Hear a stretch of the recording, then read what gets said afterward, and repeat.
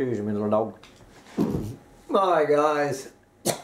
Well, it is a cold, gray, yuck, normal winter day today here in the collapse of global industrial civilization. That would be Thursday, January 12th, 2023. And, guys, you know, I feel like that I'm sort of being a little bit redundant and maybe even a little bit lazy.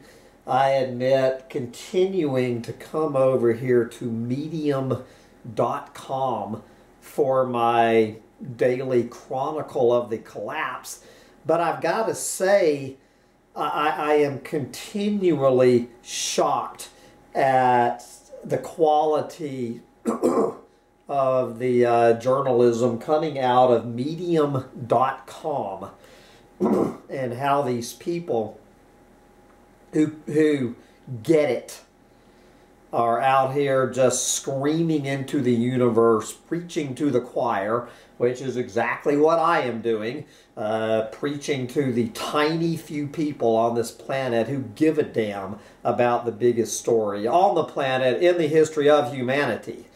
But if you are trying to figure this out and you are not subscribed to medium.com, you're doing yourself a disservice. I don't know. Where are you getting your news? From the mainstream media? So anyway, once again, I am back at medium.com, and there's just on today's digest of doom, I could pick, there's 3 essays I could pick here, but we're going to go. I've mentioned this person. I don't think I've done a full essay. He or maybe she simply calling himself or herself B. B has 1.6 thousand followers, including me. B describes himself or herself as a critic of modern times, offering ideas for honest contemplation. So I'm going to put the link to this excellent essay on here, which has all sorts of links into a whole, good Lord, a whole labyrinth of other places that B will lead you off to. But he or she sums it all up in this excellent essay, which I give 2 thumbs up, titled "Our Capitalist Civilization's Last Shot, or How Proposed Solutions Only Deepen the Problem." And he has an excellent photo of, I don't know what kind of mine this is, but, you know, a perfect photo description of the state of the planet. So anyway, he just kind of frames this, he or she frames this essay kind of as a general idea of what they write out. I'll call them they, I guess. I'll sound like one of these pronoun confused lefties. We'll just call B they. For those of my readers who follow this blog, for a while now, it has probably become pretty much clear that this global capitalist high-tech industrial civilization is slowly over. What we are experiencing these days is nothing but an opening to a period of long, slow decline, taking decades, if not a century, to unfold, barring a literal Armageddon unleashed by fundamentalists seeing it as a way to redemption. The underlying dynamics, however, are common to all previously lost societies, no matter how sad it is. All civilizations rise and fall in familiar patterns, and ours is by no means an exception. What can our leaders and the political class in general do about it? What are the proposed ways to avert our fate? This is going to be the topic of today's post. So take it away, B. Renewable energy. There you go. Renewable energy is what seems to get all the attention in fighting off climate change and beating those nasty petrol states at the same time. These resources are said to bring electricity prices down. After all, these are the cheapest sources of electricity nowadays and give us the only hope of continuing our comfortable lifestyles in the West. After half a century of hand-waving, though, touting how electricity generated by nuclear power will be too cheap to meter, or how power generated by renewables will be so abundant it will be virtually for free. Oil, gas, and coal are still powering 85% of the real economy, just like 50 years ago.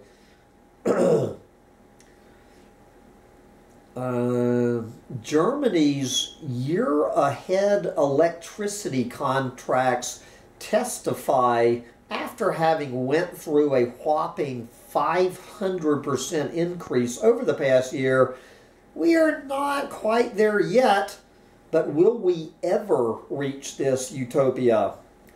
Hardly.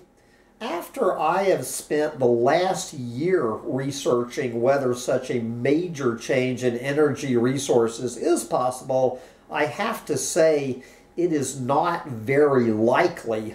Contrary to modern beliefs, we simply lack the resources, technologies, and time to replace fossil fuels with anything else at scale. Fuels which, besides overheating the planet, are coming closer and closer to the brink of their own terminal decline. As I keep warning my readers for almost a year now, this crisis was not born out of a war or a much touted rebound after a pandemic. These events only made it worse. Much to my surprise, these facts in my earlier statement published 10 months ago were finally confirmed by the Financial Times, only stopping short of admitting that peak oil is here. I guess we don't have to wait long for that to be admitted to, only to be used as a, and I don't know what this term means, guys, only to be used as a casus belli, C-A-S-U-S-B-E-L-L-I. Educate this clueless moron, please. Only to be used as a casus belli against not so cooperative states or making others a protectorate.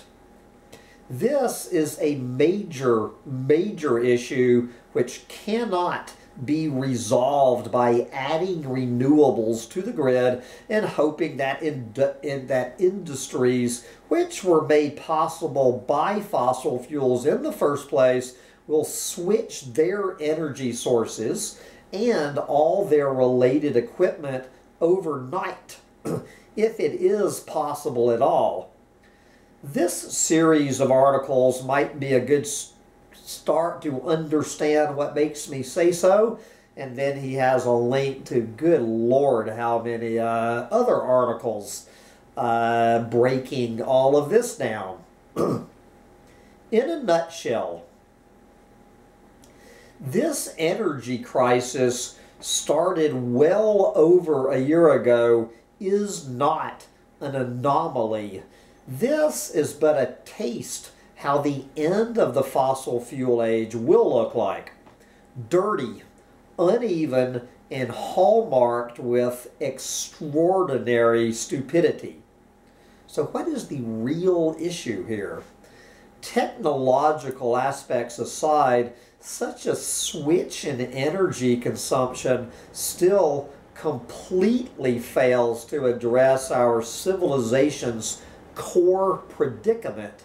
In fact, it only deepens the untold crisis of our time, the unsustainable drawdown of both natural and mineral resources, the ultimate reason behind every civilization's failure.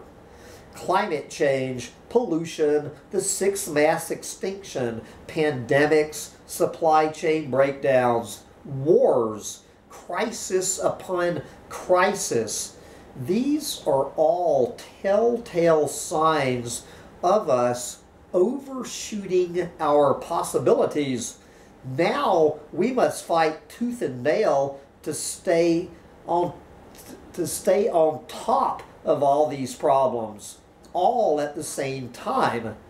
If the world were a rational place, led by rational, forward-thinking people, we would simply admit as a society that the era of unsustainable growth is over and the inevitable onset of contraction is upon us, that we would need to shrink our activities until we reach a sustainable, steady state, something which would be considered perfectly normal and widely accepted. As a logical outcome, we would aim to power down and strive for a peaceful population decline via birth control and women's education to prevent wars and conflict. We would make international agreements on how to use less of Earth's remaining resources and how to leave a healthier planet to our descendants. Carried out carefully and in a coordinated manner, this planned degrowth would hit many birds with one stone, effectively reducing pollution load of all kinds, not just CO2, resource and ecosystem drawdown, delaying the onset and reducing the severity of climate change while preventing poverty and hunger.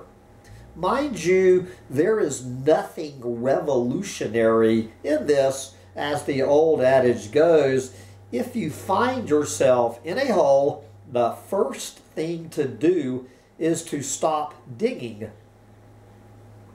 Greens, meaning, the little lefty greenies, are correct by saying that we should stop drilling for oil, but we should also stop digging for rare minerals, drawing down finite reserves of water and polluting rivers and the groundwater with a radioactive toxic sludge.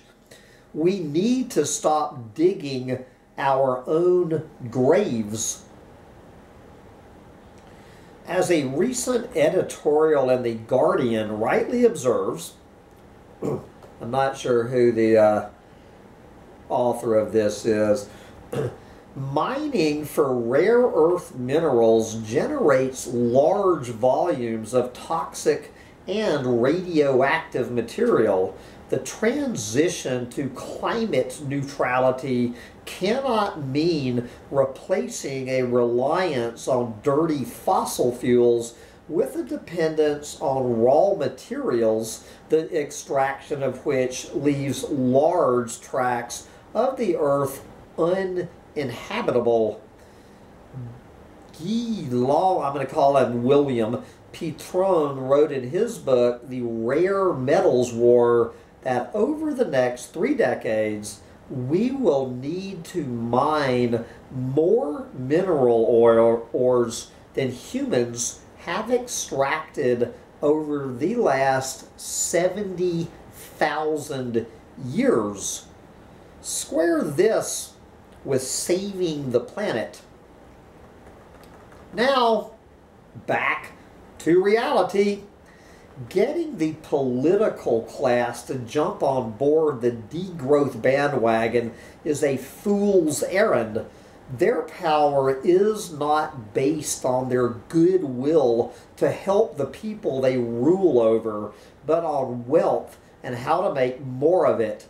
They were selected based on their merits to disregard human needs and their talents in serving nobody but a set of powerful plutocratic supporters. It increasingly looks like that Pulitzer Prize winner Chris Hedges was right in saying, quote, "There is no way in the American political system to vote against the interest of Goldman Sachs. It's impossible," close quote. Well, if I may correct that, there is no way in any political system to vote against the interest of the ruling elite.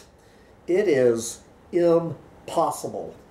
Contrary to what politicians would like us to believe, it is not them, but the latter group of people, the billionaire plutocratic class, are the ones who are calling the shots.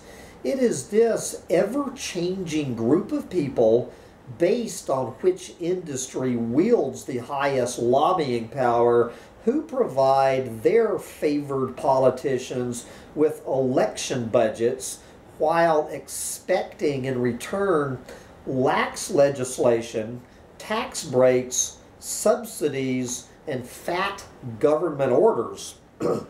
Is it any wonder that plundering the planet under the disguise of the law and international trade deals is so profitable? As coal, oil, and gas reserves slowly deplete and fail to provide the immense gains extracting them provided for the elites, the wealthy now turn their eyes toward the green movement. A quick sift through the main titles on the #1 source for oil and energy news tells it all. And I think that he's referring to oilprice.com as the #1 source for oil and energy news. I'm not quite sure. So here are a few headlines from the oil and energy investment sector. The unstoppable growth of carbon markets. Big oil looks to capitalize on the $1 trillion offshore wind boom. How to play the surge in lithium demand. Clean energy stocks are shining. The $369 billion promise that sent clean energy stocks soaring. It looks like that it has never been more profitable to save the planet. Civilization, okay, the ruling class, than ever before. Don't ask, just invest. The more capitalism, the better. Seen from the halls of power, what we are presented with as a, quote, boom in renewables is really nothing more than the last run of the same old planet plundering model, which has elevated modern-day empires to their current status. No one voted for the original run, but somehow we were made to believe that mining the entire planet for rare resources and pouring it chuck full with pollutants will be good for us. Yeah, I want a slice of that cake too. So let's look at a historical analog. Yet we are constantly told by our corporate rulers how renewables are going to redistribute power in both meanings of the word and somehow make previous wrongs good. But is this reality the case? Note the following similarities with drilling for oil, our mining coal and turning these resources into energy and products. One can observe quite a few interesting parallels at work here. Number one, there are mining companies and governments controlling the supply of lithium, rare earth metals, polysilicon crystals, and so on. Unlike food or firewood you planted yourself, you cannot grow these resources in your garden. Number two, due to the nature of their geology and the complex technologies needed for their extraction, supply will always be limited and capitalized. Number three, we already see huge refineries and mega battery factories popping up out of the ground, polluting the air and groundwater around them, built by large multinational corporations, made possible by tax legislation and tax holidays. Number four, there are landlords slash governments leasing large swaths of land for mining metals or installing solar and wind, eager to collect their rents for doing nothing but sitting on the fence. Number five, there are banks lending money for the huge upfront investment. There are subsidies lobbied for, large amounts of money changing hands, bribery, corruption, and all the usual tidbits of doing business with governments. Number six, while the sun or the wind might seem like an unlimited source of energy, the raw materials out of which panels, batteries, turbines, and all the rest are made from completely finite resources already used by a number of other businesses. Depletion in peak supply is very much a real concern already, especially with copper, as supply bottlenecks and price spikes started to show their teeth. So what is the difference between building out this green utopia and getting more fossil fuels then? In my opinion, not much. We should be using renewable energy as a parachute to land us safely in a deindustrialized world, not as a means to continue this batshit crazy model. Which brings us to same shit, different day. If you think that the wealthy and powerful will limit themselves or let this tasty mammoth herd roam free, letting individuals hunt them and reap the benefits, then chances are that you are wildly deluding yourself. The system is heavily rigged to benefit corporations, regulators, and all the unnecessary intermediaries, not the end users installing the panels on their roofs. This is the crux of our predicament, and the predicament of many prior civilizations who have already completed their own cycles of rise, prosper, and fall. Their elites simply cease to be a creative minority and become nothing more than a burden on their society. In our case, this category involves the plutocrats themselves as well. They have become senile and very much like the proverbial old dog, knowing only one trick on how to do business, thinking that we still live in the good old days when resources were abundant and the consequences of spending them were far, far away.